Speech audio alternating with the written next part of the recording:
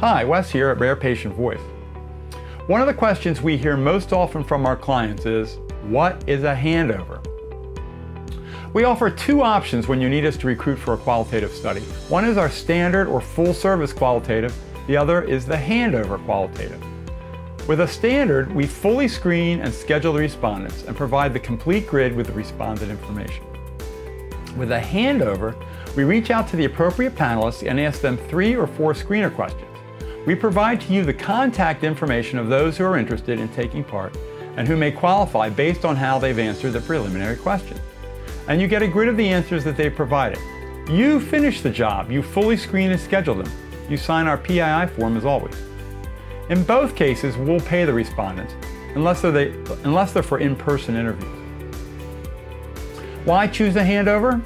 3 reasons: speed, cost, and resources.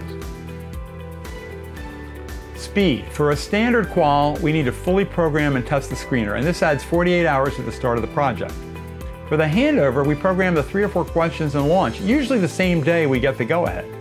So usually by the next day, we'll have some respondents to hand over to you. Cost. Since we don't have to program the entire screener and scheduling tool, a handover is $1,000 less expensive.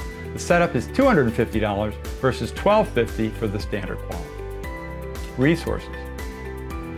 If you are set up to contact the respondents we send and fully screen and schedule, or you're already working with another recruiter who is doing this, then a handover may be right for you.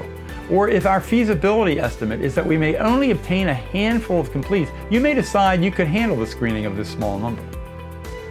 There's another variation of the handover. If you have programmed your screener, we can use your links to recruit. Since we aren't programming the screener, we also consider this a handover with our handover speed and pricing. No need to reinvent the wheel.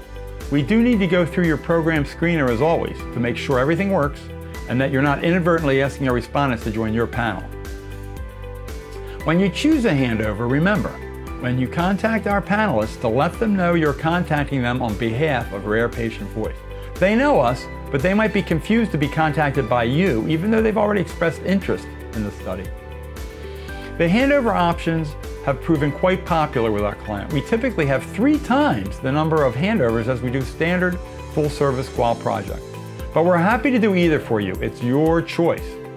We outline all these options in each proposal. Please ask if you have any questions. Thanks.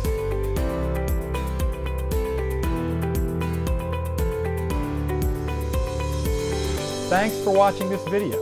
We invite your comments. Please like it and subscribe to our Rare Patient Voice YouTube channel. Thanks.